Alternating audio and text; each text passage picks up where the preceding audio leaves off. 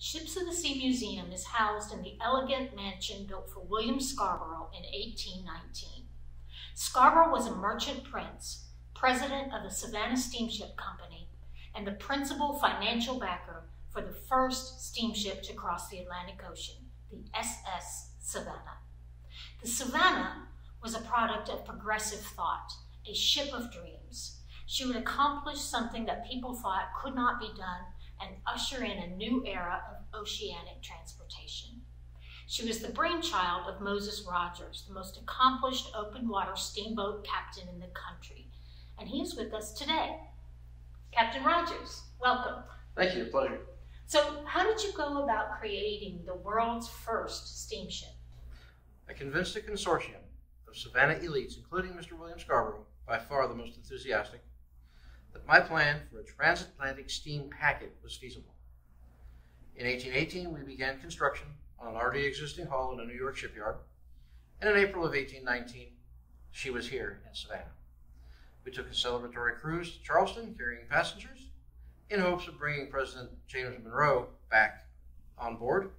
He declined and finished his coastal defense tour by land.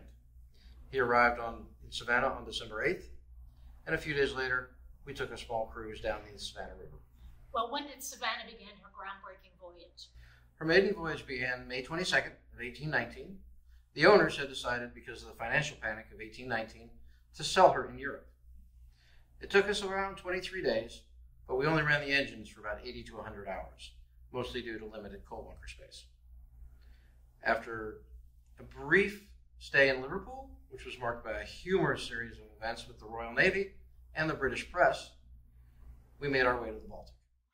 So what happened with the Royal Navy? Well, first, the revenue cutter Kite tried to catch us and had to fire 4 warning shots at us to get us to stop.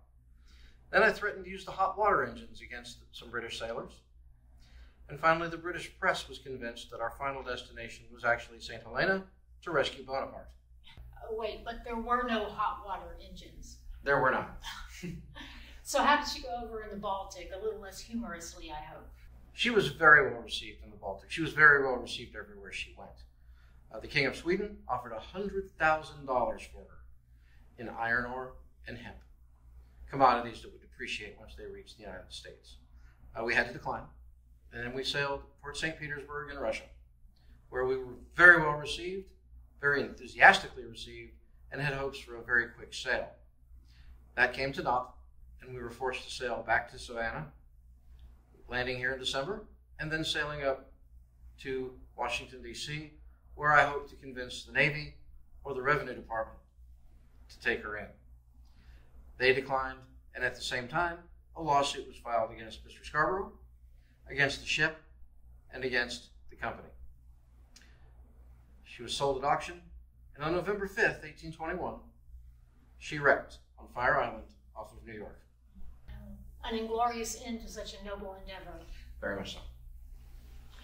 In 1820, due to his investment in the steamship Savannah, an economic depression, and a fire which destroyed many of the residential and business districts in the city, William Scarbrough was declared an insolvent debtor.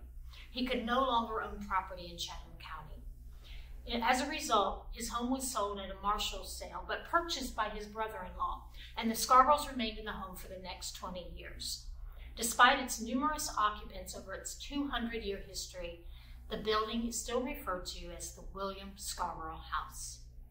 Join us next time as we take a look at the very first USS Savannah.